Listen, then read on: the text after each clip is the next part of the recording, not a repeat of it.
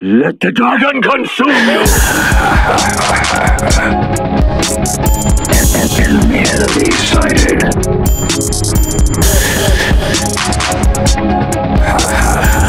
Stop the payload! Stop the payload!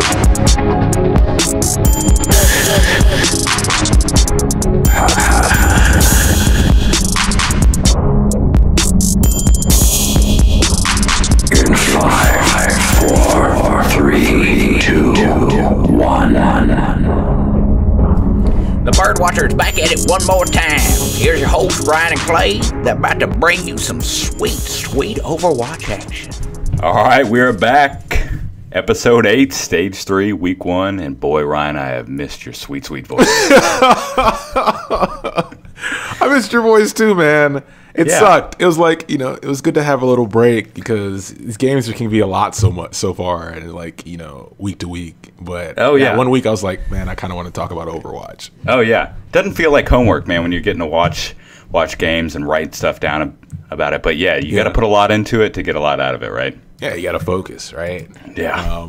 But yeah, I even tried to, actively not text you about things. I was like, I'm just gonna rest. We'll get this all out. Yeah.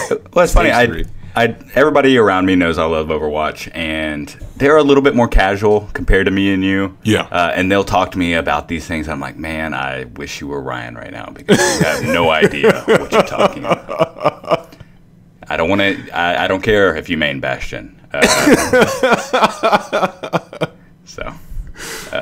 But yeah, it was a good way to start off Stage 3. Stage 3 is it.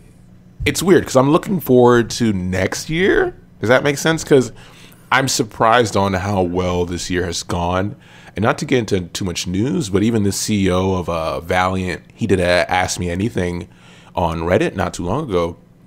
And one of the things he mentioned is, for all of the owners and the organization, they're surprised by how much of a head start this thing has taken off. And just how it's constantly growing. Like that was the goal, but it's destroying expectations. Oh, absolutely. Yeah, because I was thinking, maybe halfway through the season, we'd get 40 to 50,000 viewers per game. We're getting 120, 130 a lot of these games. Consistent. Yeah, really cool. And then when you see pictures of these groups and these colleges doing big get-togethers, man, dude, there was a bar in Boston, man. It was jam-packed full of people. That's dope. Yeah, it was cool. Everybody in there, dude, just chanting, man. It was a real hype experience, I'm sure. That's what's up. Wait, yeah. Let's get into it, man. Absolutely. We're gonna keep saying it. Another good week. I wouldn't say it was great compared to what we have. It definitely started great. Kind of tapered off at the end, but yeah, man, it was cool getting back into things, especially after some awesome playoffs. It's showing we have some predictive skills because we are getting closer to a lot of these games are 3-2, like these 3-2 games. Absolutely. That shows the kind of the leveling out of the curve on the ladder. Yeah. But all right, so we're gonna hop into it. You guys remember our format? In case you don't, we do honorable mentions for the day-to-day, and then we follow with our feature match, which is chosen based on what we think is going to be the hot one for that week. We can't do all the matches. We don't get paid for this. And we have, families. So that's the thing. But, okay, Wednesday, we're going to give you the feature match for this week is Los Angeles Gladiators versus San Francisco Shock. That's a mouthful. But our honorable mentions are we had the Shanghai Dragons versus Dallas Fuel to start off the week, which definitely was something people were looking forward to because a lot of their players are now in the States. Yeah. We got Kaguri, Sky, and Adu playing in their first match, so pretty cool. Yeah. And Dallas Fuel does the new coach. Yeah. Oh, new coach as well. Yeah, you're right. Mm-hmm. And that's exciting. Unfortunately, it like anybody else, it takes time for that to turn around, right? Yeah, it's going to be a building experience for sure. We saw it with the San Francisco Shock, as we'll see here when Sinatra and Super came on, that they didn't instantly start winning. They started doing better, but it took time. There's no magic involved. But yeah, so we had Dallas Fuel take that one 3-1. The next honorable mentions is Los Angeles Valiant versus Seoul Dynasty, and this was a shocker to everyone. One big reason being that Los Angeles Valiant have been going through it. Yeah, we had some change-ups in the roster and definitely some I'm sure some behind-the-stage motivations. Like, hey guys, you're obviously a very good team. We know you have the talent. Let's see it. Yeah. So. And definitely listeners out there, like I said, their CEO did a Ask Me Anything. And there's some really good questions on there. The moderators handled it really well on the competitive Overwatch Reddit. Yeah. And so check that out and read through it. He answers a lot of questions, and he's, it's respectable. I get it from a business owner standpoint. But yeah, so Valiant here took it 4-0 against Seoul Dynasty. Seoul Dynasty has been having problems, but also they used the B squad here, which a lot of people kind of questioned as far as what their goal is. Some are saying that it's to essentially balance out the playtime because on the overall scale is what they're looking at. They're not looking at it they're not looking at it stage to stage anymore. They're looking at the grand scheme, and they're still up there. So I think they're trying to balance out, or a lot of people think they're trying to balance out their roster to get ready for the end of the season type stuff. Oh, I thought it was like, like you're playing basketball as a kid. Everybody has to play. You know what I mean? Oh, nah. Maybe I was confused. With everything that's been going on in the league, which people who haven't touched any stage time, they don't care about that. There's money involved. Oh yeah, he's got to play, man. He hadn't played this season, so cool. So yeah, you were saying a feature match. Yeah, feature match: Los Angeles Gladiators versus San Francisco Shock. It was a good one. Yeah, it was a solid one, and it was definitely a battle. So let's get into it. We have two teams that Los Angeles Gladiators we saw them turn it around. San Francisco Shock now has Super on top of Sinatra. Yep, turned 18, ready to go. Yeah, so they got that Winston tank, Super known for being an aggressive Winston tank. Yeah, and vocal as well, too. Yeah, and no shots at Nomi because, I've talked about in our past episodes that I liked Nomi's progression. He's getting better. Yeah, definitely. But you immediately see the difference when Super comes in. Yeah. And you can talk to this when it comes to dive comp. A lot of people know Winston leads the dive comp. Yeah. You have to follow his suit, and then it's him, Diva, and then everybody else. Yep.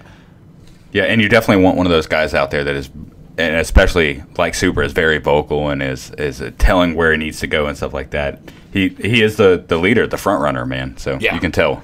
So that being said, we get into Volskaya, our first map. And Volskaya is definitely a map where you have the most Winston Diva play. I think it's like 99%. Yeah. It's like Lysol, right? It kills 99.9% of all germs. Yep. All the fun, too. Yeah, so having Super here, we immediately see that their first dive is successful. Yeah.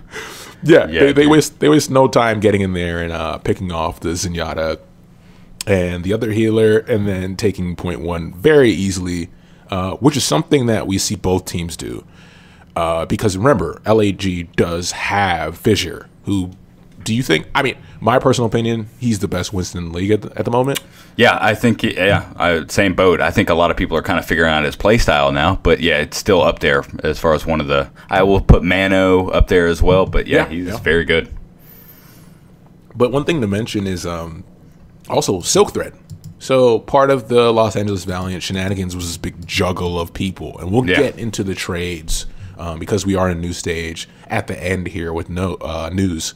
But yeah, so they have Silk Threads actually starting in this match instead of Surefour or Hydration. I don't think we see Hydration at all today. No, I don't think we do at all.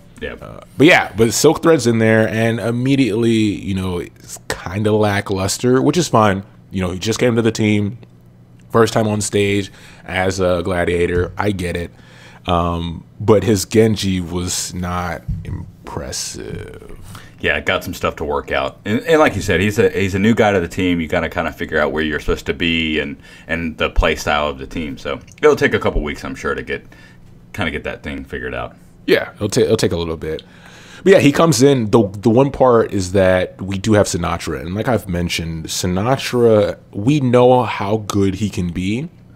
But him just coming in, not too long ago, every match on the stage, he looks better. Oh, yeah, dude. He's just constantly leveling up. Yeah, it's that confidence building up, man. Because obviously, you coming into it, you're not sure where you stand up against these guys that are professionals, and man, he is definitely showing up to these games. And you can see it in the camera. Oh, not to mention. Okay, so Blizzard and Twitch have released the new All Access Pass, right?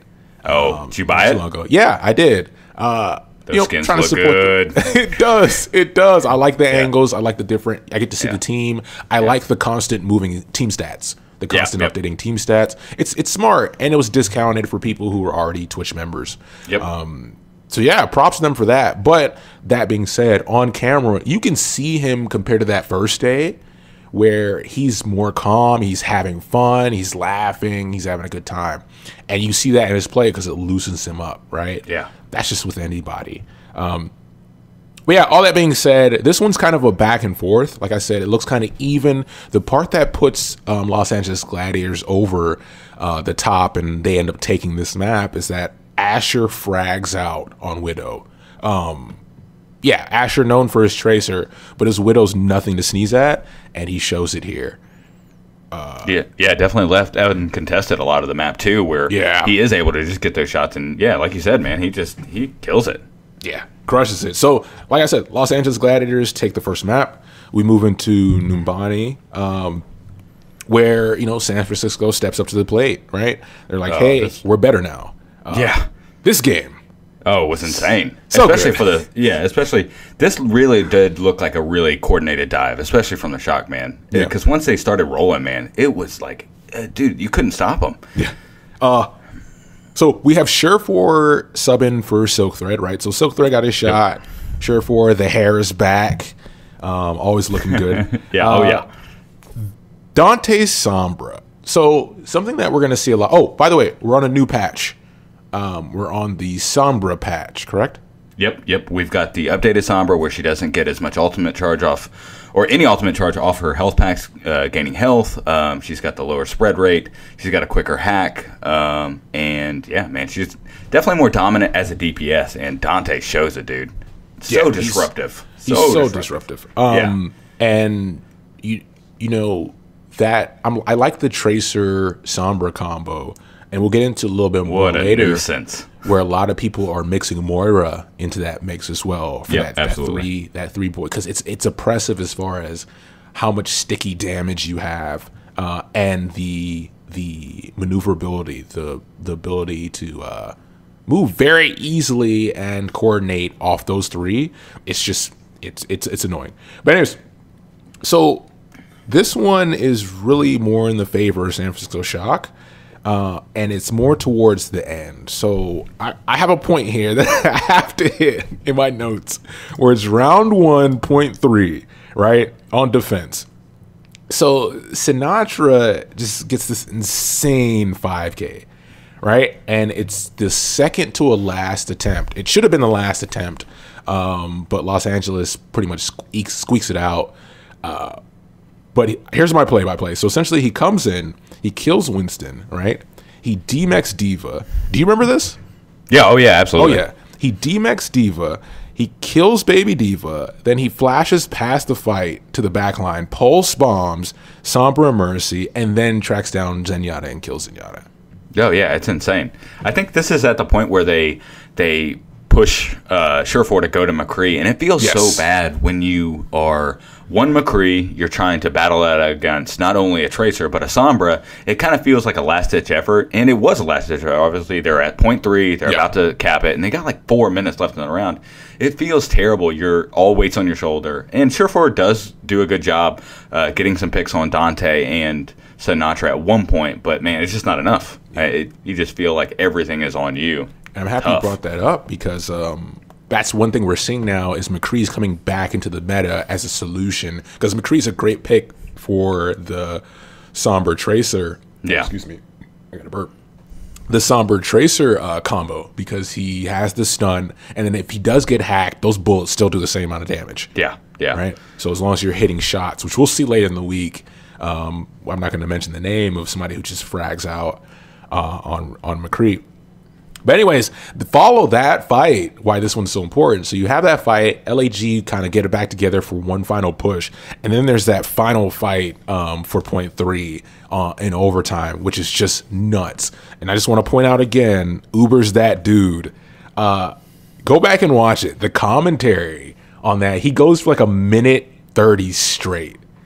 Of just like calling out what's going on, and he's hype, and the crowd's going nuts, and it's a great sports moment because that's what sports is about. It's kind of like it's that energy. It's something that we could all go play Overwatch in our dungeon in the dark, listening to music. But when you have an event like this and you have this level of play and this level of intrigue and excitement, those are the moments you want, and they're going to use that clip for highlights for times to come. Oh, absolutely. Yeah, he is so full of energy, and he can speak a mile a minute, man. It's insane how fast he can keep up with the game. I couldn't imagine being. People are like, oh, you have a voice for commentary and stuff like that, but doing that's just a whole another level of just creativity. Can I watch the match 3 or 4 times first, and then we'll record it? Yeah, I have my notes right here. Like if they let me take notes.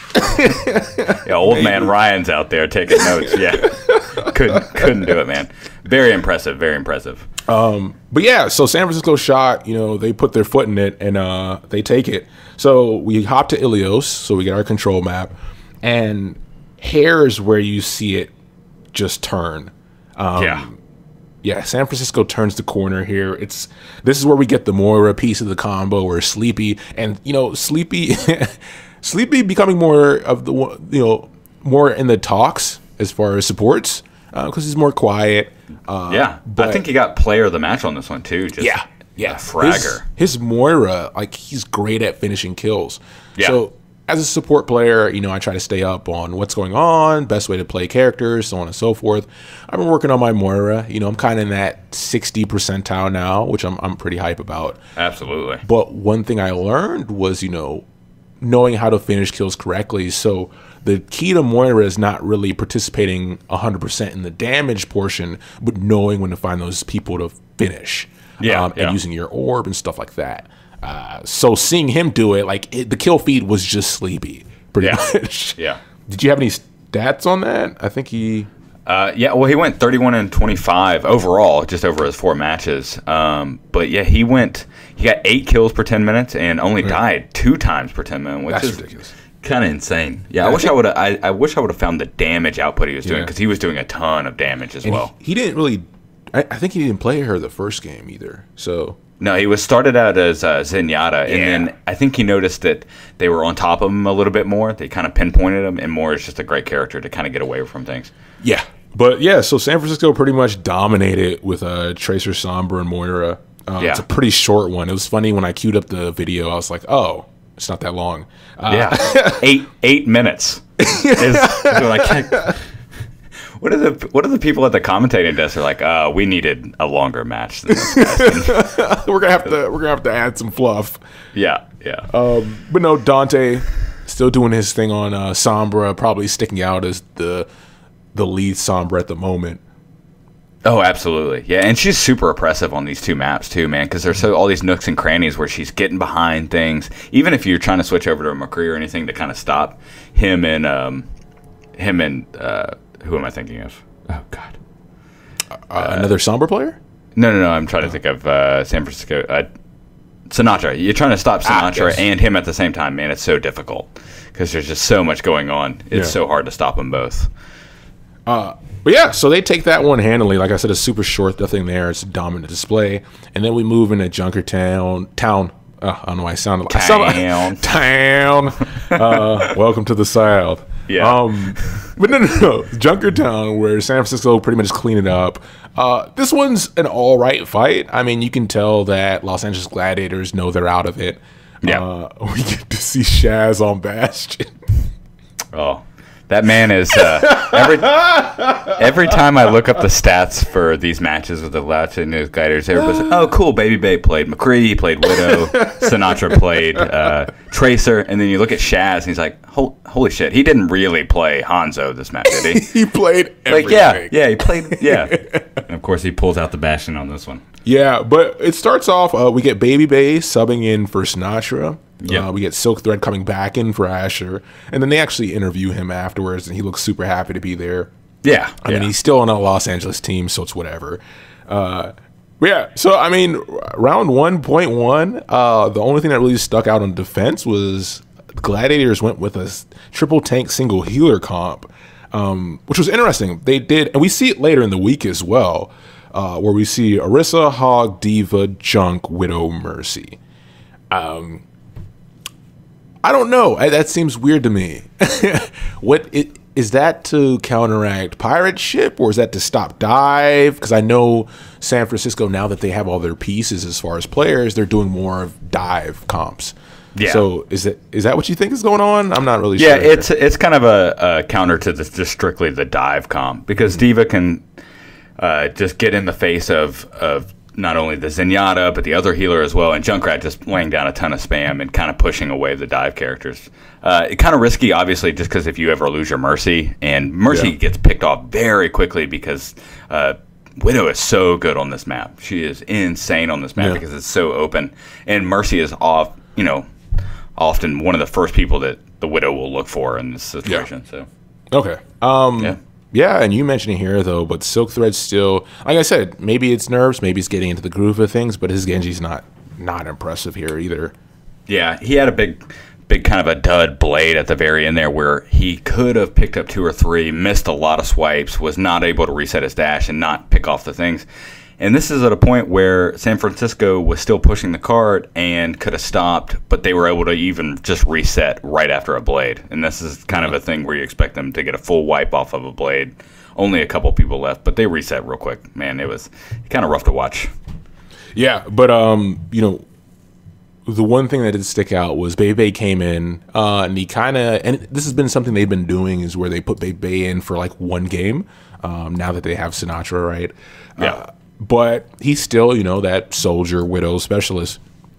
And he has, so on round 1.1 on attack, or 0.2 on attack, go look at this, because this clip's pretty impressive, where he's pretty much the focus of the enemy on Widow, and he's able to get this sick 3K while evading everybody. And it's like this espionage spy film kind of situation. Just ducking and dodging. Yeah, it's a reminiscent. If everybody remembers Pine Stage 1, where he had that crazy, I think it was a 5K on Junkertown, where it's like, is it 4 or 5K?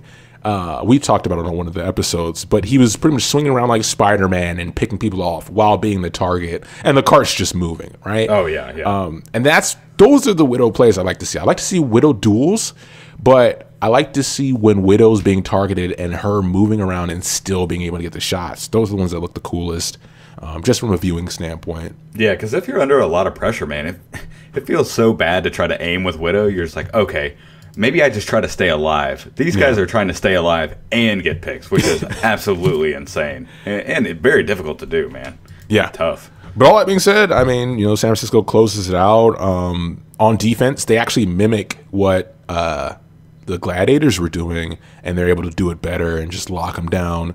And that's pretty much it for that match. I mean, it was a good way to start out the week. Yeah, absolutely. All right, that brings us to our next day of games. Florida Mayhem versus New York. Looks like New York took every game here, 4-0. every last one of them. Pretty rough there. But your boys did take down the London Spitfire. Yeah, Houston, man, taking it 3-2. Which I don't really know how I feel about. Okay, so I'm not going to be greedy. I'm not going to be ungrateful. But London Spitfire has been going through it. They're not at their peak. So it's not like we took down after they lost to, was it Philadelphia on stage? Yeah. Oh, they've been. We'll get into it. We'll get into it later in the week. But hey, take it where you can get it right. I'll take it. Absolutely. This is a playoff team going down here, baby. This is good. This is good for Houston. Yeah, we could use the publicity.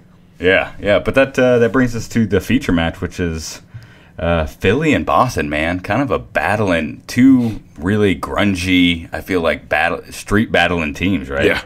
Yeah. We talk about the brawling teams. Yeah, that's what these two dudes are. Yeah, it's Boston Uprising, Philadelphia Fusion, Los Angeles Gladiators. They're what I consider the best street ball. No picks before the fight. Yeah. Nobody getting caught out. Just we're gonna fight. Yeah, scrappy. Yeah. Dude, did you see this walkout by Sneelio? Yeah, how did you feel about that? It's kind of awkward, right? It was kind of uncomfortable. That man's never been in a fist fight in his life. But it's cool that they did the Rocky theme music. And they got the band out there. Yeah. But it was good theatrics, but it's definitely like WWE level. Yeah.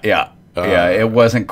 I don't know. It was almost goofy to be goofy, but I couldn't tell if it was serious. I don't know. Yeah, that's the problem. Whatever. It's cool. It's cool that they tried something. They had brought up that his walkout game needed to be improved, and it definitely didn't get worse. But yeah, so okay. So this real quick stat, and this is why they did it, is because up to this point, Snilio was undefeated as far as maps concerned. So whenever he's in, he had a 12 map win streak with a 2.63 KDR. That's insane. 12 maps. And they bring him in a high pressure situation. So that's crazy. Where is he from? He is he Swedish? I think he's Swedish. Yeah, I'm not sure. Yeah, definitely. But so we go into this map 1 Volskaya, and Boston, 100% win rate on this map? That's all of them. Yep. You think as Philly, you're looking at that I don't know, this is going to be tough. Maybe we got to try this cool walkout, kind of shake them up a little bit. But yeah, like you had mentioned, Snilio starting out. We don't see EQ at all. We'll get into that later on. Yeah. But yeah, some big stuff that really stuck out to me on these maps, and it was kind of a weird map because both teams take point 1 pretty quickly. Mm-hmm. But once Philly is kind of getting into the rhythm, kind of getting on offense, they're trying to take the point. Dream Casper has these blades that they don't look flashy. They're not crazy. They're not getting a ton of kills, but they'll pick up 1 or 2 kills and they just stop a point, or stop a capture. Yeah.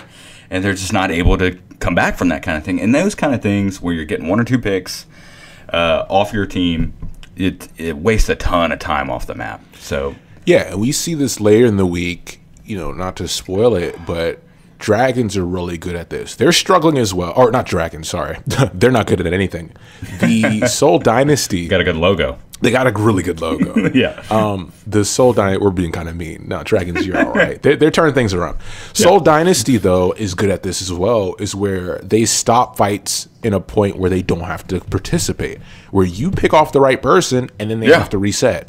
Yeah. Right? You see this on ladder, especially in Platinum, at Platinum Diamond. You see this all the time where when you actually want to reset and when people stop drifting off and dying, you only have a minute left. Yeah, absolutely. Especially when you're taking a couple minutes off the clock each fight. Mm-hmm. Man, it's insane. We actually see this in the next map where they're, and I just get into it really quick, where they pick off just one important person once your main tank. Dude, it stops you cold.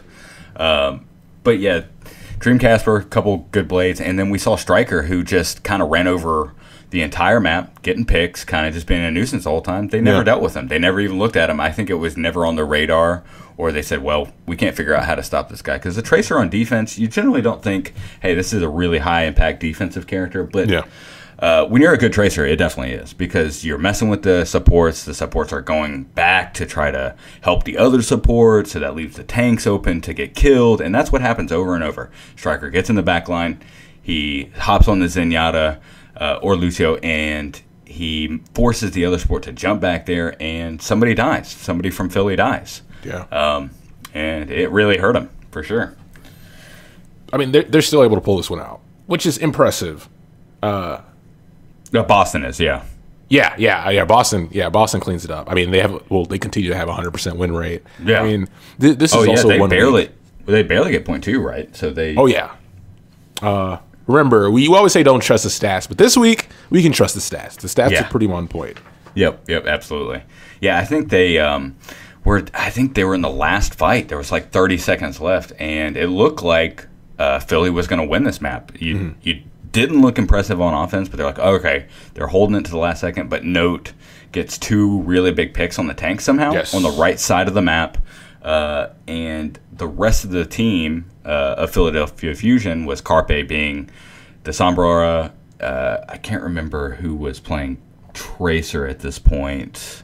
Snelio was playing Tracer on defense, and they were just too squishy to get on the point. So you had these big tanks from Boston on the point, got some early picks, and just couldn't ever get back on there, and they took it. It was really one push. Yeah, one thing to mention is Snelio, and we've talked about this, is Snelio and Tracer, Carpe on Widow. Dangerous. Yeah. Like, that is my favorite character comp on the DPS side for Philadelphia. Yeah, absolutely. And I think they should practice that more, and we'll get into a mistake I think they made, which cost them the game here. But that's a super disruptive comp too, because you're constantly trying to hide in spots where Tracer is very good too, right? So you're hiding from the Widow, so Snelio's able to get in there and get picks where you're trying to be, in these tight corridors. So yeah, and then we move into Blizzard World, right? Which, by the way, this patch, Blizzard World. The commentators, man, I love them to death. They try so hard. They know this map isn't great. And have you played this map on ladder? Oh, yeah. So I guess everybody's still trying to figure it out, and obviously the pros are trying to figure it out too. Yeah. All the commentators say is, well, hey, it looks good. The map looks good, Ryan. Good. Yeah. I mean, it was a problem with how they presented it, because when it came out, in arcade mode, they have a special mode where you can always play the map, right? Yep. It wasn't out for long enough, and then it went away. And if it's not the featured map, people usually don't play arcade enough to get that map in the rotation, right? Or quick play. So a lot of people just never played the map. Yeah. And even some pros talked about it, where they're like, even when I was laddering, or just playing casually, they don't play quick play like that, so they're not going to get that map. Yeah, especially learning like the defensive setups and stuff like that, and all the in and outs, man. It's kind of difficult just going into it, and it feels very not one-sided, but right now they haven't fixed the how far you have to push the point. I think we've gotten that now on live, where you don't have to push it as far, but it feels pretty defensive heavy, because you have that kind of on that first point, you have the back thing you can set up on with an Orisa or some kind of shield tank, and then Widow can actually stand up on a ledge in the back that is you can't contest her. It's actually pretty insane. Yeah. But yeah, so Philly does take this map. So, kind of some big things that stuck out to me. Carpe was playing the Sombra for most of the times. He was getting these EMPs that were pretty high impact, where they're catching 3 or 4 people. And if you catch 3 or 4 people, man, that's a team wipe. You know what I mean? Especially when they're playing like a Zenyatta. Zenyatta goes down.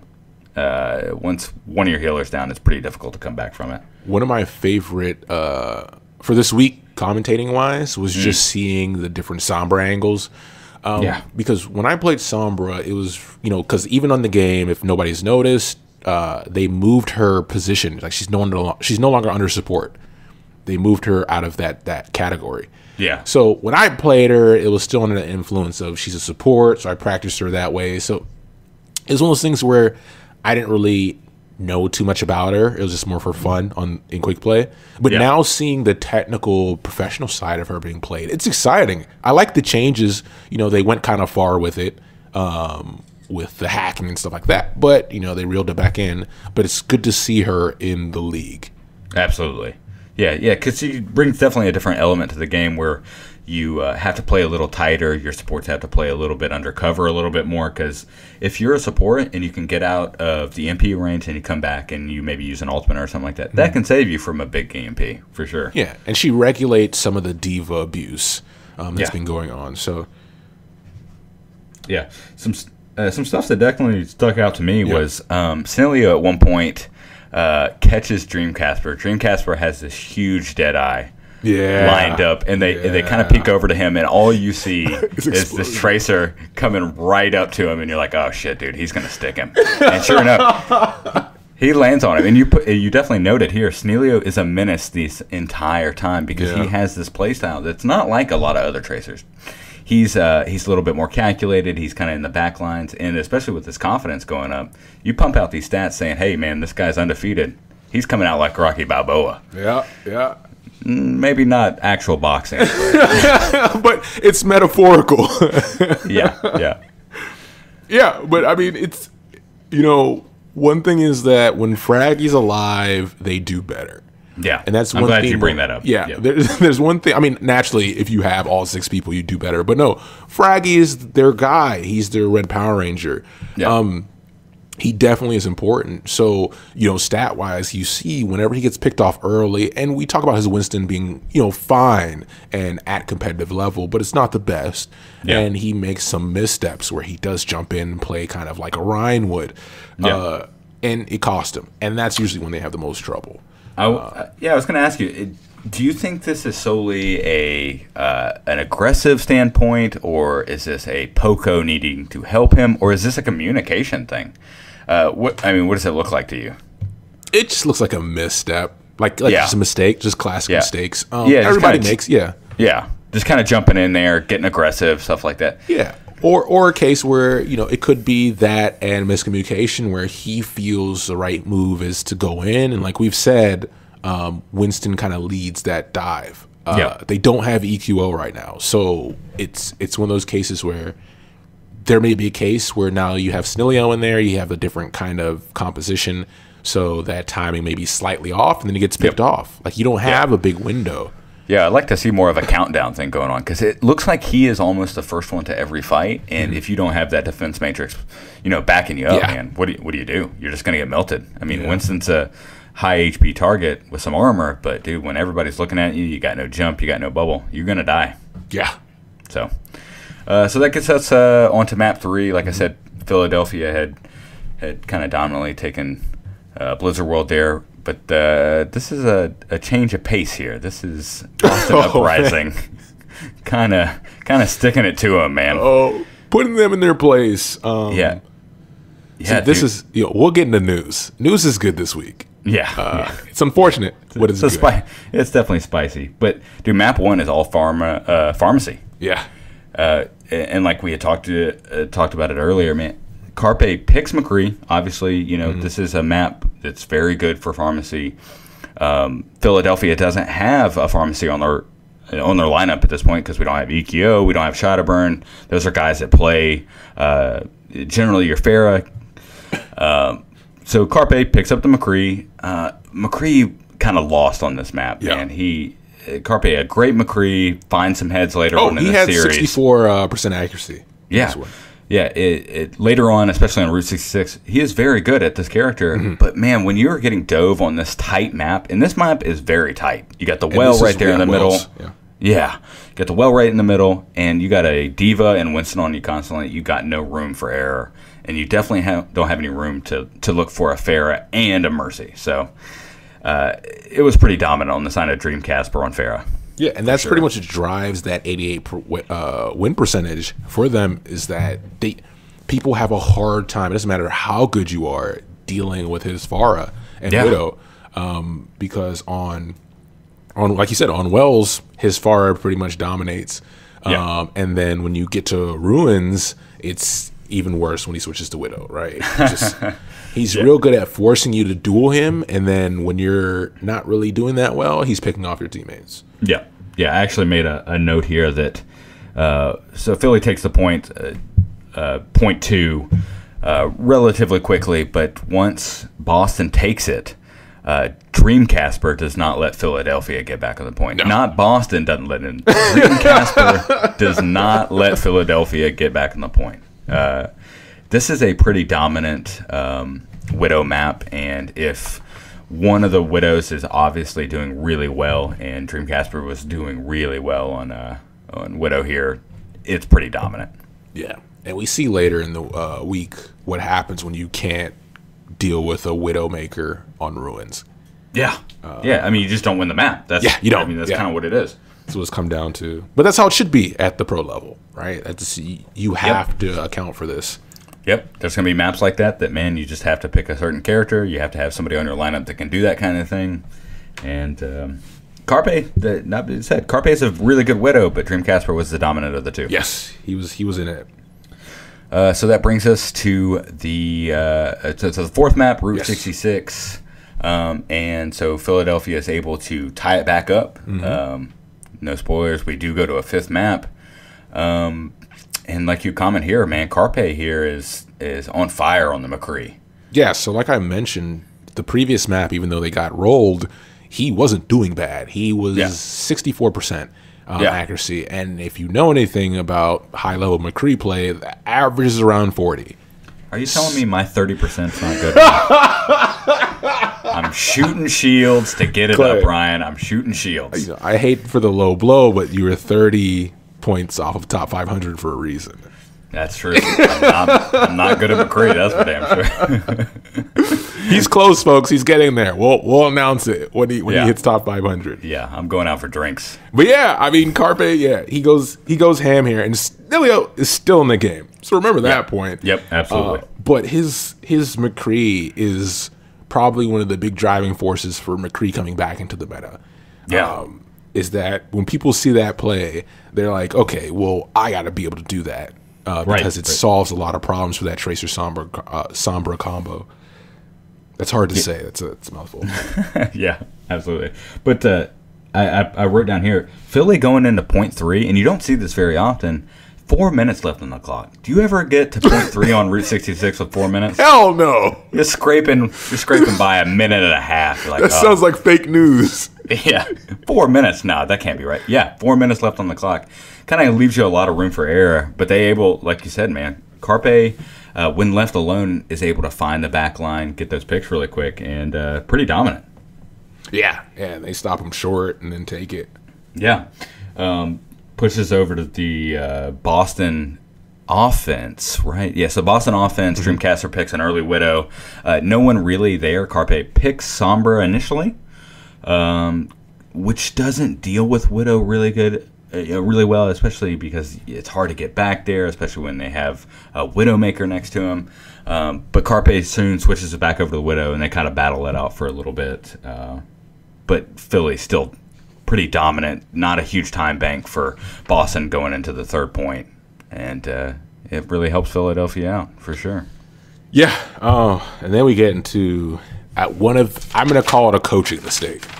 I'm just going to call it a coaching mistake because it feels like it. It feels like it. I know exactly what you're getting to. Shadowburn coming in for Snaleo. Yeah. Snaleo is pretty hot at this point, I feel like, right? Yeah. And this comes down to, and we've talked about this all the time, they say, all right, this is the map, this is the meta for this map, you got to have a Pharah Mercy on this map. So we bring Shadowburn in because he plays Pharah. Mm-hmm. It doesn't feel right. I mean, you got to, and the commentators bring it up all the time, you're warming up, but you're not warming at a pace, warming up at a pace what the game is playing at, right? Yeah, game speed. Yeah, right. And not saying that he did a bad job, but all the guys that he's playing against have been out there the whole time. Mm-hmm. They've been killing people. Dreamcasper, just as good as Shadowburn, or Shadowburn just as good as Dreamcasper on Pharah, but he's picking them out of the sky because he's out there warmed up already. Yeah, I have marked here as a mistake. Snileo, I get it to this point. So this happens in other leagues, right? Where you have a case where your main player gets hurt or is out of the game, so you bring in the bench guy, and the bench guy's used to playing, like in basketball, he's used to playing like 20 minutes, 15 to 20 minutes a game. Yep. And now he has to play a full game. So I figured fatigue may have averaged into this decision. But even on the main stage, when we had our last playoffs, I mentioned that this is a mistake. Don't take him out. Yeah. And Snilio's hot like that, unless he goes in like hot dung mode, where he's just getting picked off every 2 seconds. He's constantly dead. Don't take him out because that kid is so driven by just momentum. Oh, yeah. Yeah, absolutely. And I think this was stats-wise. And he can play soldier. Yeah. So... Yeah. You can he was definitely a past soldier player too. Yeah. He definitely could have played it here, and I think we see later on where people do play Pharah into a non-traditional, non-hit scan account, and Pharah doesn't do anything. Yeah. But Snaleo goes 62-19 going into this map. The kid is on fire. Keep him in. See what he can do. This is a coaching mistake. Has to be. It feels like it because stat-wise, Philly has way more kills. They win more fights. They look like a better team at this point, especially coming out. It's 2-2. Yeah, 2-2. Especially coming out of Route 66, they look dominant. Just keep the same lineup. If it doesn't work out, whatever. But don't get 2-0'd real quick by a different farm. And you know what? Fair mercy. Because I'm always on the competitive Reddit, kind of jabbing off and talking with people, and it's one of those things where all you Shadowburn fans out there that have been begging for him to come back in and play, this is your fault. Yeah, this is your fault. Bring him in map 1 if you want to see him. Because everybody was mad that EQO's here and he took Shadow on the spot and Shadowburn's good and they just need him time to flourish. But he came in and his Pharah looked amateurish. It was I get you're playing against Dreamcasper, who's one of the best Pharahs, but in this situation, if coach was like, hey, I want you to go in there, you're going to play Pharah, we're going to try to do pharmacy versus pharmacy, I would have been like, leave him in there. Leave Snillio in there, let him play soldier or something, because this is a bad move. Yeah, kid's on fire. But maybe he thought it was his time to shine, and he didn't shine at all. No. I hate to be harsh, but it looked bad. This is game 5. Yeah. Yep. Especially, and it's not game 5 stage 1. This is game 5 stage 3. We're getting to the end. I mean, this is going to be a playoff team regardless, but still, man, let's get the map wins where we can. How do you feel about if they would have left Snillio in, put him on soldier, let Carpe keep playing McCree since he's performing very well, and just do double hit scan and see how that works against the probably fine. I mean, sometimes pharmacy is not as great as a lot of people. I mean, it's very disruptive, but it's not as great as some picks on McCree are fine enough. But Snillio could be so disruptive on Tracer that Carpe could sit on McCree. I mean, I like double hit scan. Don't get me wrong. But Snillio is so disruptive on Tracer that maybe you don't even need to do double hit scan. Maybe he's killing off your supports, and you don't have to do anything about it. You don't need to bring somebody in that is not warmed up. I mean, I don't know. The kid's on fire. Yeah. So, all right, that brings us into Friday, where we have Los Angeles Gladiators and the Dallas Fuel battle it out, and Gladiators redeem themselves. After a kind of a tough loss earlier in the week, they take on Dallas and beat them 3-1. Still a good team, man. Yeah, absolutely. Dallas still kind of figuring some stuff out, but we'll see in stage 4 how those guys look. Yeah, absolutely. And then we had Los Angeles versus the mighty Shanghai Dragons. Bai game. Damn. The mighty Dragons. The Shanghai Bai Dragons. Yeah. Damn, we should say, by the way, Gaguri looking good. Yeah. She is crushing it. Yeah, stat-wise, I was looking at some of her stuff earlier in the week. Actually, really good. I mean, no doubts about it. We saw videos and stuff going into it. That and Ado looked really good on Genji earlier in the week. But this is definitely a team game. This isn't a game that one person can carry on their shoulders. So it's going to come down to coordination and getting everybody on the same page. But Los Angeles does take it 4-0, kind of a dominant 4-0, bringing us into the shock and the dynasty. Yeah, man. Did you have any thoughts going into this? Yeah. Like, man, this is going to be a tight one. I thought it was nuts considering that, the way the Valiant dealt with the Seoul Dynasty earlier in the week. Yeah. And then the rampage the San Francisco's been on.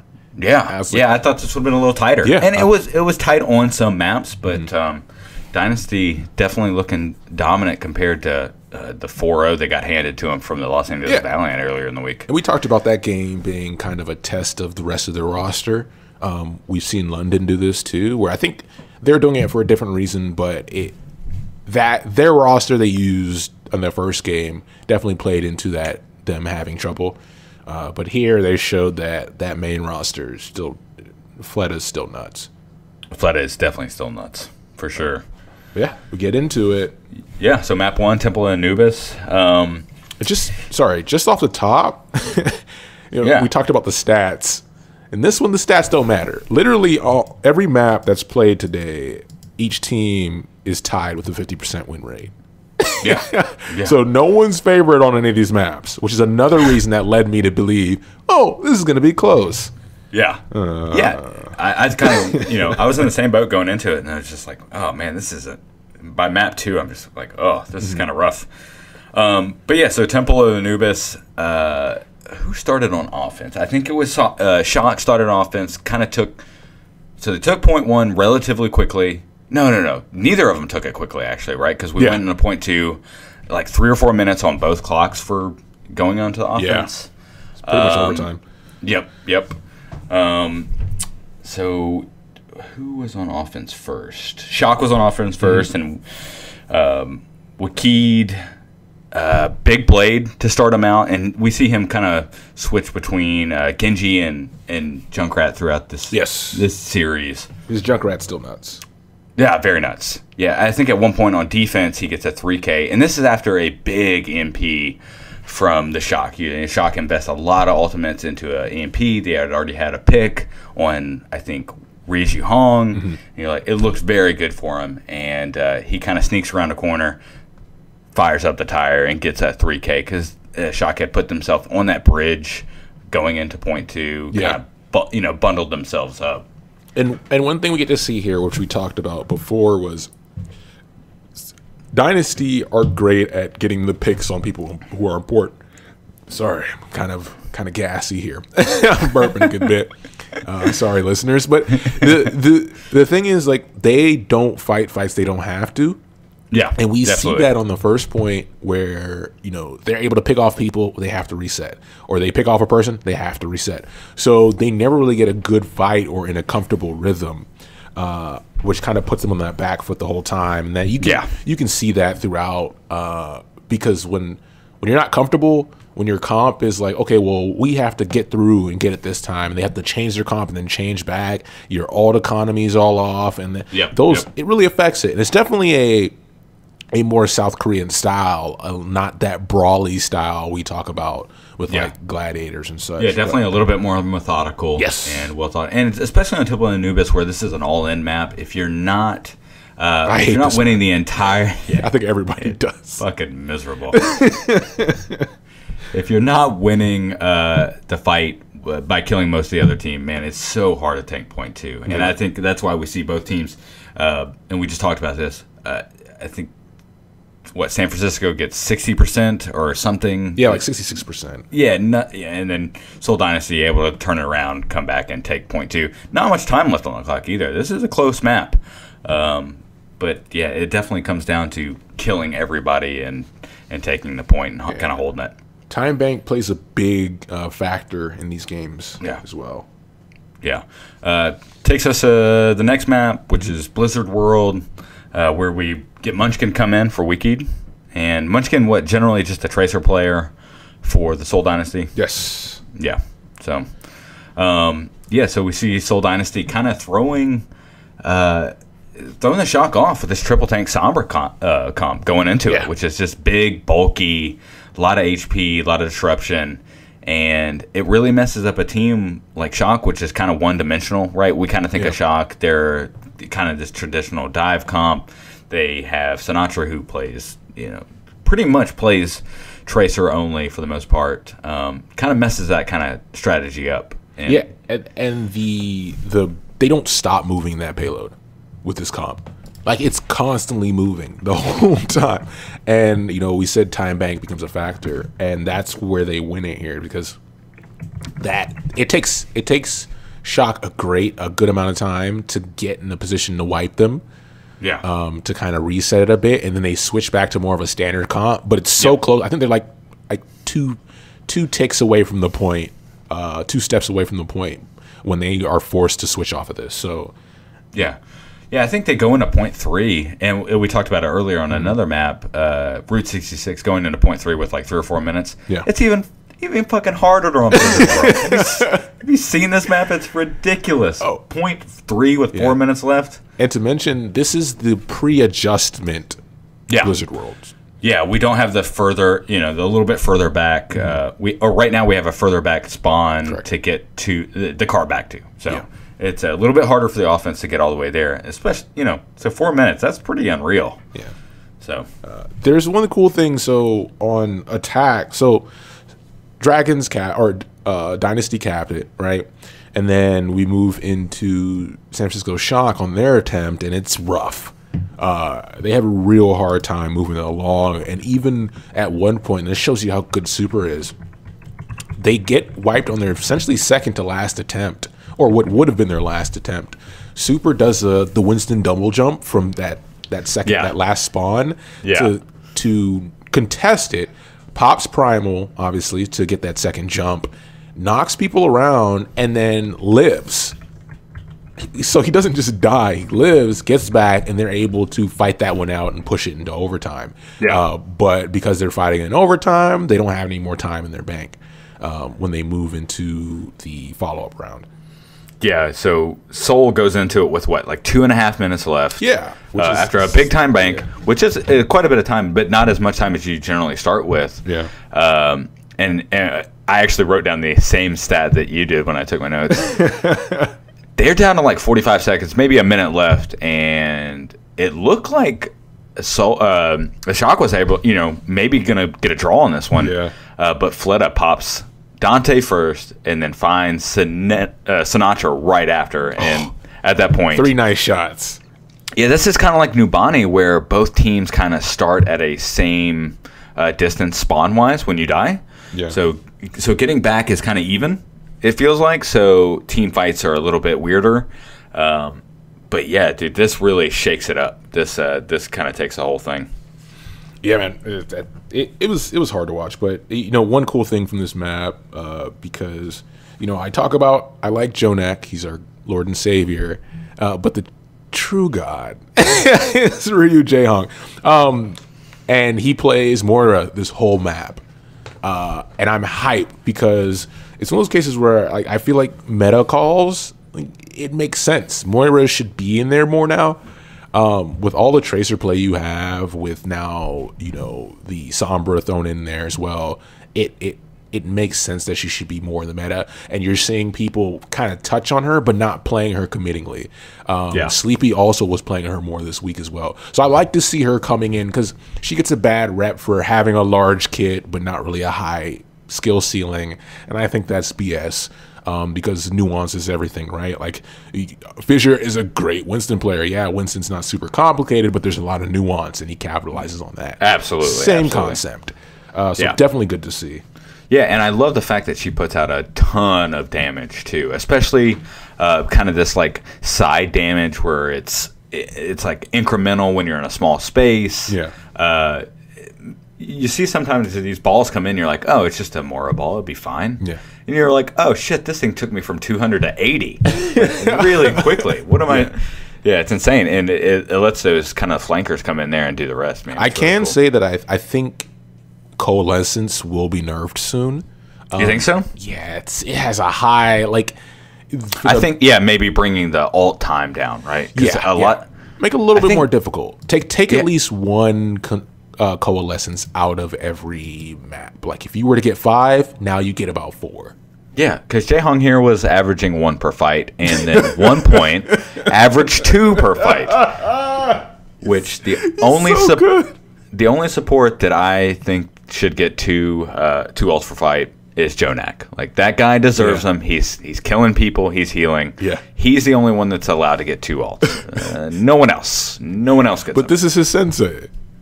He trained him. Guess, this is at the student becomes the master at this point. Ryu Jae-Hong, talk to your boy. He's killing you. So that brings us into Ilios, and like you noted here, both teams kind of tied at 50% win rate. Yeah, at this moment. We comment here that they went on the back of Fleta. Right? Yeah. His accuracy on McCree is kind of insane. It's definitely it's a semblance to Carpe. Like he looks like Carpe here. Yeah. Fleta, good in his own right, definitely has a huge fan base. But here his because he plays Widow as well later on Ruins, and that's pretty much what puts him ahead. Yeah. Well, it's kind of crazy that Shock Shock's one of these teams that's always going to kind of take, especially on control points, they're going to, being that they're generally the aggressor, they kind of play this one style, they take the point really quick, and they always will, they get it to 80 and then they lose it and never can take it back, which is kind of odd because they farm 2 MPs, they get 2 MPs off, never take the point back, which is I don't know. I don't know if it's miscommunication. They're not all getting on the same person, because we've seen this team when they're all well coordinated, they're all diving the same target. Man, they really take out targets. Yeah, and I noticed one theme over the last couple weeks is that when Seoul Dynasty takes a point, they don't lose it. It's almost like we talked about Gladiators, where when Gladiators have control of a point, they squeeze every last percentage out of it, and they're great at stalling points out. Yeah, absolutely. Where Dynasty is really good at taking points and pushing the fight off of points, so that you have to you don't get to really contest and fight them at the same time. You have to pick one. Either you put yourself in the position where you're trying to protect the point and take it, or you go find where they are and fight them off point, and then hopefully win and then take it, which is never a great situation to be in because they're great at picking people off. Yeah, they just got to figure out how to get points back. That's the biggest thing, because we see it all over especially in this stage for sure. They take these points, lose them, and can never get them back. And on Lighthouse, the only way that they were able to flip it back was because Nevix had a pretty sick. It was a well-positioned bomb that put, like I said, how Dynasty set up to fight. It put them in a position where they couldn't get back to point, so they were able to flip it and get the kills off of that bomb to push them to 3. But Ruins, it was just Fleda's Widow just dominating. Kind of similar to Dream Casper early in the week. Yeah, and we don't have, especially going into this one, we didn't have Baby Bay, and if you don't have a Widow on this map, it is very, very difficult to win. Yeah, and one thing. I was gonna say, it's just hard. It's very difficult to win. So. Baby Bay's, he's an interesting Widow because Baby Bay's fine, right? Yeah. But when it comes to Widows, I feel like he's like the discount Widow, and he does have an impressive, display during this week. But he's like the Widow you get if you need a Widow to win 30% of the fights. Or 25% of the fights. Well, and especially because we're not getting much out of him besides the Widow, right? We're getting some Soldier. Soldier not great right now. Yeah. McCree, he plays a little bit of McCree, not great right now. Yeah. But it's not like someone like Carpe who's switching over to the Widow, or Dream Casper that's switching over to the Widow, that's providing a ton more options. You can get more hero pool out of these guys. And it's also You're exactly right. Yeah, it's also a case where he's kind of the head of the team as well. Like, he's really the leading face, the more charismatic. So it's a weird position. I get it. Yep. And I hope that he looks like he's getting better, though. He looks like he's getting better. And now having Sinatra in the mix, it's definitely up the level of, expectations on his end. Yep. But yeah, we'll get into the last map. And this was a I wouldn't say a dominant 4-0 by Seoul Dynasty, but kind of handedly shelling out some wins there. Yeah, they wrapped it up this one. I just need to point out, on attacked Ryu Jae-hong on the Mei. On the Mei. I love it, man. I love it because it's so... It's one of those characters that you don't see very often, so a lot of these guys probably don't know how to play against somebody that's really good on the Mei. You don't see it on ladder very often. You don't see it in high-level competitive play. So playing against Mei, especially Ryu Jae-hong on Mei, pretty disruptive. Yeah, and definitely I'm going to start practicing my Mei in deathmatch, so everybody be ready. Because it's a great way to stall points. But here, I think now Ryu Jae-hong is second as far as playtime behind on Mei, behind Hydration, I believe. Yep. So that's hype. But yeah, I don't know. Do you think, they wrap up Junktown. They take it easily, Junktown. Yep. Junkertown. But with Architect now in the roster, which is another DPS, right? So now they have 5 DPS on their payroll, which is interesting. Yep. Do you think... I'm not familiar with Architect's pool, but does it overlap with Baby Bay? Let's see. Because I think IDD QD might get traded. Because they're not using him. So IDDQ hasn't played any maps yet, I don't think. Let's see. And there have been some questions. So back to the competitive Reddit as far as should he go to contenders? I'm a little embarrassed. I forgot that IDDQD was on that team. Exactly. Most people did. I feel so bad. No, man. I mean, it is what it is. It's sometimes you don't use all your resources. And what's crazy because IDDQD is insane. Oh, his at hit scan. Yeah. But we don't see as much hit scan. I don't know. We'll figure it out. I don't see it here, but we'll figure it out over the next couple weeks. Yeah, we'll see. And that might be a case where they have to start using IDQD because there are people that need him. With McCree coming back in the mix, and then there's certain teams that have trouble with not having a widow of a certain standard. So, yeah. The only two stat lines that I want to point out were Diva only getting played 75 or 78% of the time here, which is kind of odd because it's usually 99%. Hey, a step in the right direction. Yeah, I don't know. And then we thought we saw the end of the Mercy meta. 73% of the games overall she was played in. The res is still important. So good, especially with Widowmaker. And I think the res is in the right place. Like, this is what res should have always been. Handled like this. It's punishable if you're in the wrong place. It's not easily. I mean, the casting time's good. I like it. Yeah, and that's what's happening is people are now protecting the Mercy, especially the competitive level, so you can get that res off. People are being more creative with reses. People are dying in better spots so they can be resed. So you're seeing that adjustment, and this looks like more of a competitive use. So absolutely. So we wrap up the week with something that should have been a banger, man. Fireworks everywhere. I mean, they hyped it up. This is a repeat from first stage playoffs? Yeah. And it let us down. Don't trust the stats. We ring the bell from the tower. But so we have New York Excelsior versus London Spitfire. But first, let me get you our honorable mentions. Never forget those. To finish up this week, we had Florida Mayhem versus Philadelphia Fusion. You wanted to skip this one. You wanted to skip it. I could tell in your voice. The Houston Outlaws versus Boston Uprising. No, did they play this week? Look, you wanted to get into the feature match. I could tell you wanted to skip this one. And I know why. This was going to be our bonus match. This was going to be our bonus match, and I wiped that from the damn sheet because I refused. You know what? I don't know how close you follow your boys. They were down touring in Texas, being all casual. Boston Uprising, putting in work in the what they play in some kind of room or something. I don't know. I don't know, some kind of dungeon. Okay, Let's focus.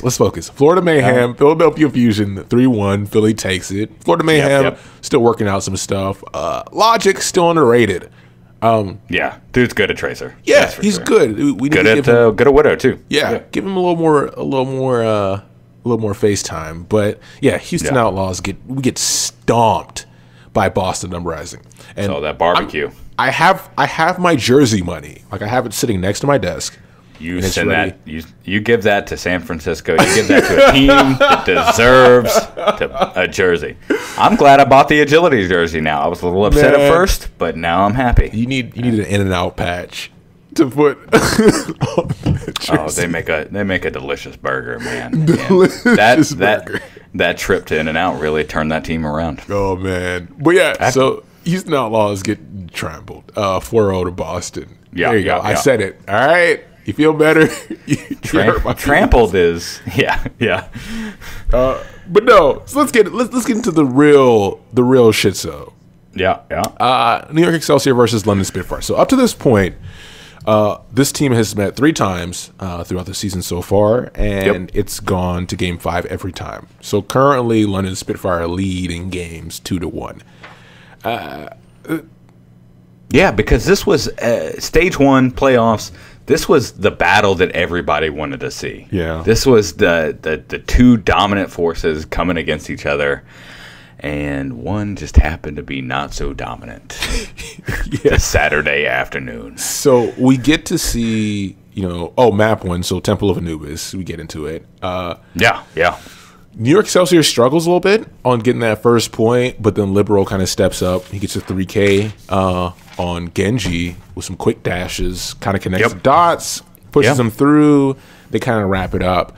And then we move to Spitfire, who just, they do the Sombra Tracer comp, which is now popular. We're on the Sombra meta, so it's good to see that. But they just don't look as tight as other teams has looked or have looked. Yeah. And it's a case where, like, if you don't look as good as San Francisco looked playing in that comp, it's kind of weird. You're a London Spitfire. You should be on point. Absolutely. But yeah, they just struggle throughout. It's a case where SPB this play was sick. Okay, so there's round 2, right? So we get to round 2, and on attack, Prophet cannot find SPB with the tire. It's a weird tire because usually somebody gets killed, right? But his tire is traveling around, and there's nobody. Like, there's no other characters on the map. And he blows it up, misses SBB, and then SBB gets this huge 3K bomb, which still play that highlight for the day. End of time, end of time, because it's so cool. And then you see him get hype on stage. He's been interacting with the crowd more, and people are like, "Oh, face of Overwatch, let's do," because that's been a big discussion. We'll get into it. But yeah, these games aren't that exciting. I'm not going to sugarcoat it. Man, and it's a little irritating because I don't know what's up with Birdering this time around, but man, he is usually a little bit more on point in this. He looks shaken. He dyed his hair. Maybe that has something to do with it. Those chemicals are getting to his brain. Chemicals. He can't hit any shots, Ryan. I don't know what his problem is. But seriously, he does look shaken. He doesn't look confident, and it really pays a big toll on these guys, man. You got to be on point, especially. And I look at every person on the New York Excelsior team. There's no leaks. There's no bad spots. I don't know the good phrasing for it. No gaps. Libero. Yeah, no gaps. Libero used to be the guy that you're a little shaky on. You're like, all right, well, he's not doing great this map. SBB's having to pick it up. He's doing great on every map now. SBB's doing great on every map now. You got Mano and Meko. You got Janice coming in for Mano. The team is the best. The team is the best. It blows my mind. You mentioned a good point, though, is that they do have gaps, and you see certain maps that we talked about, on previous podcasts, where it's like, oh, they got rolled on that first map or something like that, where they have tiny gaps and small rooms for error, but teams can't capitalize on it. No, and that's the problem. Yeah, because the whole point of comp play, people say, is try to play perfect or try to play well and not make many mistakes. But if you make mistakes, make sure your opponent can't capitalize on them to put yourself in the best situation. Absolutely. And that's what New York Excelsior is doing, is when they do make mistakes, it's such a small window, you can't really do anything about it.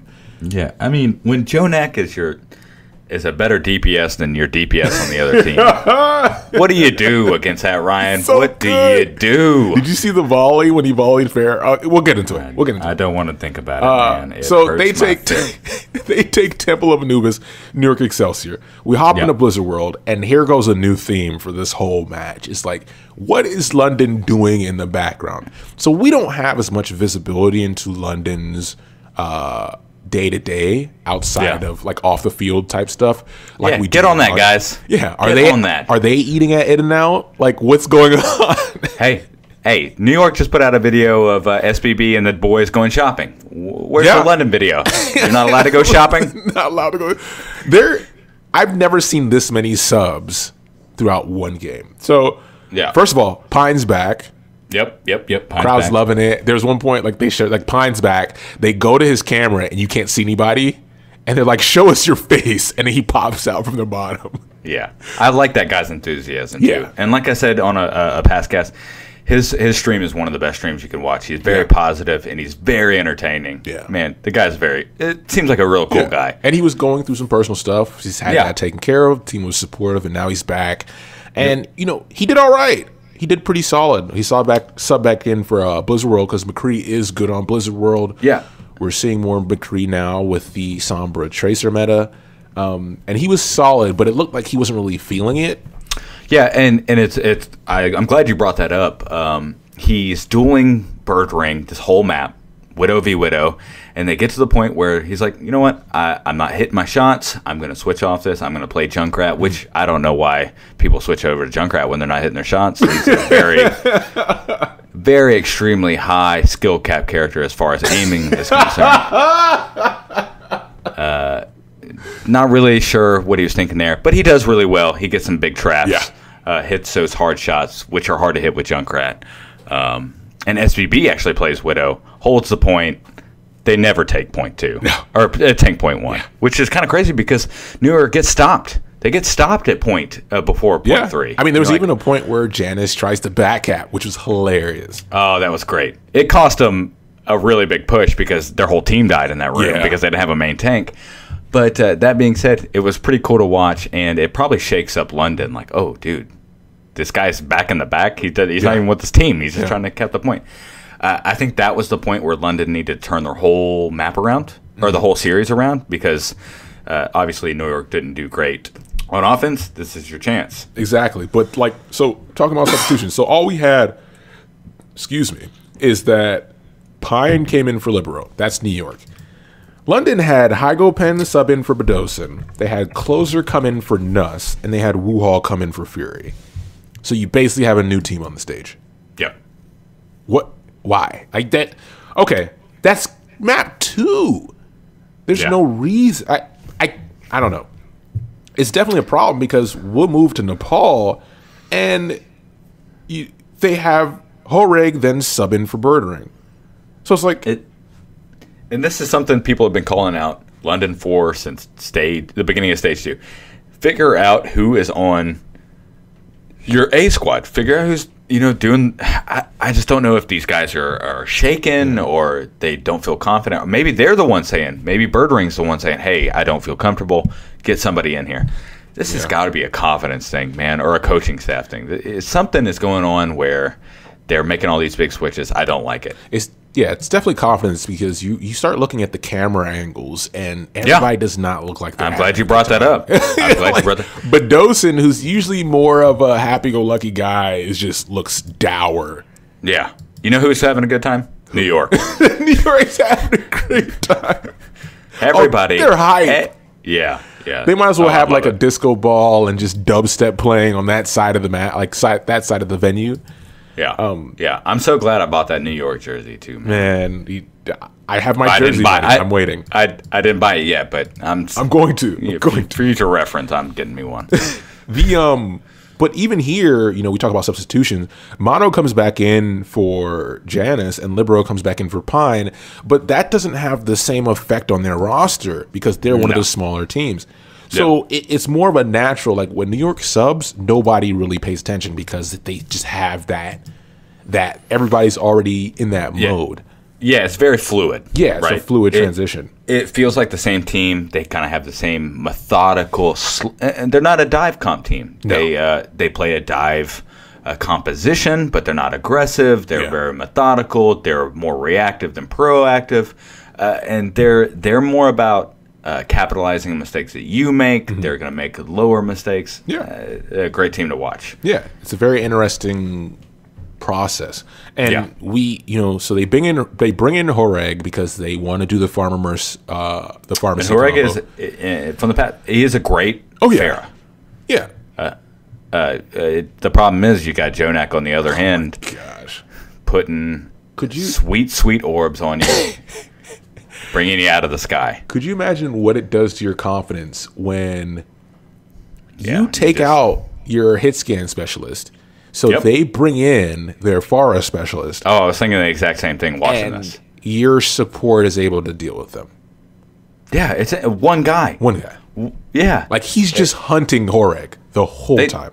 And they're calling it farm. They call it pharmacy because it's 2 people. This guy has taken care of 2 people in your composition. What are you doing? It's funny because you look at Horeg and he's just like, he's concussion blasting. He's doing as much erratic movement as he can as these orbs are just flying. Can't get out of the way. He's finding face, man. He's fine. They get 1 kill on Shrine. Yeah. The whole team gets 1 kill. Yeah, they're looking at the gold. When you're playing on ladder and you're like, oh, who's got gold medals? The whole London team's like, what's gold medals right now? They're like, oh, it's one. It's one, guys. But yeah, Nepal was so the first two, like you said, were upsetting. The first two maps were upsetting. Nepal was a comedy. It was definitely a dark comedy, and I was laughing the whole time. And then Junkertown's around where I dozed off. Yeah, I'm going to be honest with you, Ryan. I turned it off. I didn't want to watch any more of this. It was hurting my feelings. And that's why this is a team effort. I stayed awake somehow. Eye drops, right? Hey, thanks, buddy. But nothing exciting happens on Junkertown. Nothing crazy. But Badosin, they're still subbing people. I'm fucking pissed. Excuse my French. They sub back in Badosin for Hygopan. I'm like, hey, why? And Fury's back in for Wuhol. Like, yeah, what's going on here? Figure something out. And this is at a point where a lot of the times you see, oh, hey, the team's up 3-0. We're going to hand them one. Yeah. They don't even hand them this one. Nah, they run the ball on chain comp and just roll it the whole time to full cap. Defense is just embarrassing. And then you look at even when they went to shake hands, it was like, man, I don't know. Oh, go ahead. Sorry. No, I was going to say one takeaway from this map and something that's kind of been a theme, and then we'll hop into news. It's been a long one, man. Is that teams are getting better at killing tires. Yeah. Right? Yeah. So, like, the Junkrat days are pretty much over. He's seeing less play, but even the play he is seeing, he's being dealt with better. That's mainly because you'll see throughout, just watch a couple games this week, tires aren't as, besides Wakid. Wakid, for some reason, he can use tires to kill Faras. His tires are probably the best, even though Junkrat is the thing. Definitely high impact. Yep. Yeah, he's a high impact Junkrat player. But overall, you're seeing people manage better, dodging better, and unless you're playing at like Pine was on Junkrat playing very well. Unless you're playing at a high level, you're not going to have as much success as we've seen in the past in that character. But no, that's it. I mean, the only stat that I had up for that last game was closer, and he had a ton of ult percentage. I mean, he had 7 ults every 10 minutes on Mercy, but Jesus, it's because his team was taking so much fucking damage all the time.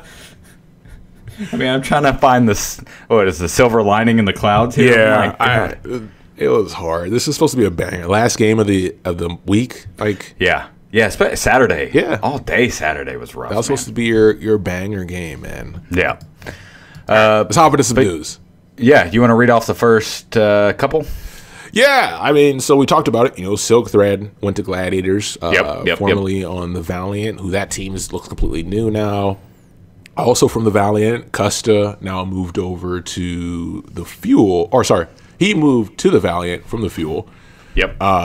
And he's been streaming more too as well, which is good to see him. I love Custa, man. Australian, right? Yep, Australian, real high, positive attitude, man. Yeah. He's a great person. And I think this is a big loss for the Fuel, I think. Yeah. Because he's very vocal, very positive attitude. I like seeing him go into Valiant there, for sure. Yeah, and he's playing a good part in the team as well. So, Unko's now... Where did Unko go? Unko went to Dallas. Yes. It's pretty much a straight-up trade there. Oh, okay. Yeah. That's fine. I wasn't huge on Unko. He is a solid Zenyatta, though. Yeah. But yeah, besides that, let's see what else. Who's this? Tizzy. I've never heard of this person. I'm sorry. Is it Korean player, mainly tank player signed by London. So okay. We'll see where he slotted in. He'll be one of the guys they bring in out of every matchup because they change up players every damn game. So. And then Valiant released Envy.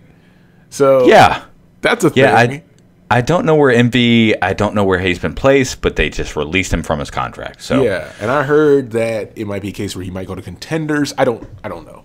That's rough. That's rough. But Valiant also Valiant had a big shakeup all week. Grim Reality also transitioning from a DPS role to a coach role.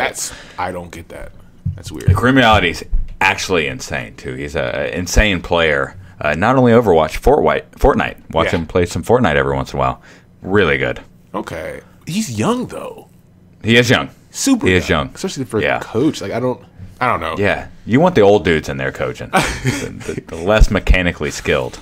Yeah, I mean, I don't know. It's more of like life experience versus, usually most like in companies, your executives are older just because, experience and stuff like that. Yeah, but absolutely. we definitely get into the EQO situation. We'll keep it simple. Pretty much he was fined and suspended for 3 games for being racially insensitive on stream. Yep. This has, been a thing of contention, a lot of discussion, especially on the competitive forums where, we talked about player mental state as far as, depression and stuff like that. That's kind of prevalent, anxiety, and having maybe a psychiatrist or team, something like that, or something. All the teams need one. Yeah, a lot of people are in that camp. But there's also now the discussion of sensitivity training. Yep. Where most companies have it, how to, there's a lot of different races involved, a lot of different people from different nationalities.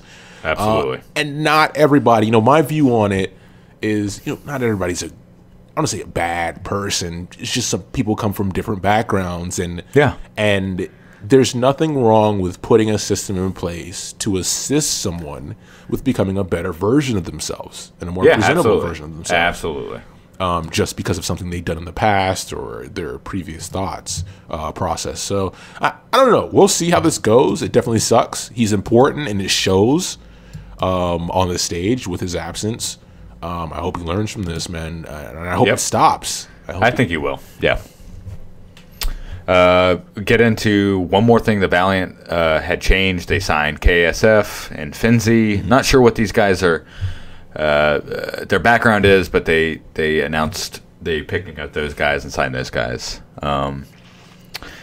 Big change to kind of the end of stage playoffs. I think it's a positive. Oh, this is big. This is sweet, man. Yeah. I like this. Top 4 teams instead of top 3 teams go into the playoffs. This feels like a much more uniform thing that other more like sports teams do. You know what I mean? More evened out. More bracket. I like this. I like this a lot. Yeah, I'll see. The part I like about it the most is that this shows that Blizzard is a dynamic company. Yeah. And they're willing to, we see it on the development end where they listen to the output, they listen to what people are saying, and they make adjustments. And this as well has been a discussion on the competitive forums for a while, is should it be a different format? And the fact that they're implementing this immediately is awesome. Yeah. Absolutely. Instead of waiting until next year or something like that. Yeah, no, exactly. I'm glad you brought that up. This isn't something they're changing next season. This is something they're changing now, and which is cool because in a couple seasons, maybe it's top 8 teams. You know, we get enough teams that we see, man, these playoffs are huge. They're big. There's a lot of teams. It's a lot of contention. Like we brought up earlier in the cast, this is something that is growing and getting bigger and more popular. Got a good thing going here. And I'm hyped for the future of things because it's one of those cases where like I like fantasy a lot. Yeah. And I want to start doing fantasy for the league. So the more teams we get, the better chance of that we have happening. Yeah. And then I can make some more money so I can buy these damn jerseys. I do love money. You and everybody else. But we're going to go with the headliner. The biggest shocker of this week, which I hate. It popped up right before we started doing this, too. It's kind of crazy. Coming at you live. Yeah, no joke. Man, I'll let you say it. I know, it's fine. So, the Overwatch League had been made aware of allegations against Dreamcasper Jonathan Sanchez from the Boston Uprising. He has been suspended indefinitely while the league investigates the matter of allegations involving a minor. We'll go that far. We're not going to go any further than that. Yeah, since currently it's just allegations at the moment. Yep. Yeah, we don't want to make any speculations on stuff we just don't know anything about. Yeah. Man, so Overwatch League is a business. And with any business, news, they can deal with you when they have anything that shows that you're a liability to the business as a whole. Yep, absolutely. And even if this is just allegations, you got to put yourself in a position. You are the face of a company. I hate to, just like you were saying, you You're a brand. Yeah. Dreamcasper is no longer a person. Dreamcasper is a brand. That's how it works. I guess since we are old, Ryan, think of things a little bit differently. These are all, 18 to 22-year-old kids. Yeah. They probably think about things a little bit different than we are. But we're old, and we see these kind of things. We work for companies. Exactly. Don't fuck up. Don't fuck up. Just lock yourself in a building. Don't go outside unless you need to go to In-N-Out. And follow the rules. Get it delivered. Maybe get it delivered. Stay in a room. This is why Seagull doesn't stream anymore. This is. Oh my god. Oh dude. Man, yeah. It's maybe there'll be. This is sports, not this specifically. This is all bad, but it's one of those cases where we're getting. It's almost a sign that this is becoming an actual sport league because this is the kind of stuff that we're gonna see for the rest of the time, right? Yeah. People are going to make mistakes. People are going to have issues. There's going to be conflict. And Overwatch, and this is, once again, another discussion on competitive Overwatch. So, listen, you guys listening, if you're not on the competitive watch, if you're more of a casual player, follow it, take a look at it. I think they're at like 150 subscribers now, which is awesome. They have some Ask Me Anythings on there, but there's a lot of good conversations as far as this kind of stuff. And one of them is, where Blizzard is as far as the rules on off-field behavior. And they're definitely taking the approach of let's start with little to no rules. And then as cases come along, then handle them as appropriate and then use those as catalysts for rules. Right? Yeah, absolutely. You shouldn't have to tell somebody, hey, don't say that racist word on your stream, even though you're not on stage. Yeah. Right? Yeah. But it may not be written down in the rule book that says, hey, don't be racist on stream. Now it is. But I feel like that's the proper way to handle it as a new league is start establishing your rules and then see where people fall inside of it and make rules as needed because certain things are just poor behavior. Yeah, absolutely. And like we had mentioned before, you guys are the face of a company, especially this is season 1. We want to go into season 2. I'm sorry. Yeah. With the idea that this is going to be something that's going to be here for a long time. Guys, don't be fucking idiots. Yeah. I'm sorry. Yeah. All right. So that's the shit, man. This was a long one. It wasn't. I wouldn't say it was the best week. We definitely had a lot to talk about. We're starting off the new stage, so it's natural. Absolutely. Yep. So, as far as contacting us, okay, so Gmail, the Birdwatchers Podcast at gmail.com. Shoot us an email if you got any questions. If you want to know what I do on Thursdays after work, I can tell you. But hit us up there. We're on Twitter at the Birdwatchers. Watchers is spelled WATCH 3RS. You can find us on Facebook, The Board Watchers. Keep an eye out for that. We're going to be doing some cool stuff there. Reddit as well. Like I said, we're on the competitive Reddit constantly at The Bird Watchers Podcast. You can find us on YouTube if you have Red and you listen to that as your choice for podcast, The Bird Watchers, and Instagram, The Bird Watchers Podcast, which I got the new password so I can hop on that as well. Nice. Yeah, we're on set. And you're probably listening to us now, but SoundCloud, YouTube, like you had brought up, Stitcher. Tell your friends. Yeah. We'd love feedback as well. Like Ryan had said, just yell at us, man. We love it. Yeah. We'd like to talk about it. And if you like to hear us ramble, we like to hear us ramble. So it's working out. But, we took that week off and we talked about it, like how it kind of sucked. Like, we didn't really talk to each other about anything that was going on, any news. It was kind of a free week, but we were still in kind of that Overwatch mindset. And as we get towards, the end of the season, we'll start talking about some other stuff we haven't stored and planned throughout the year. So, as always, thanks for listening. Absolutely. Thanks, guys. We'll be back. Yeah. I have destroyed more of your kind than I can count.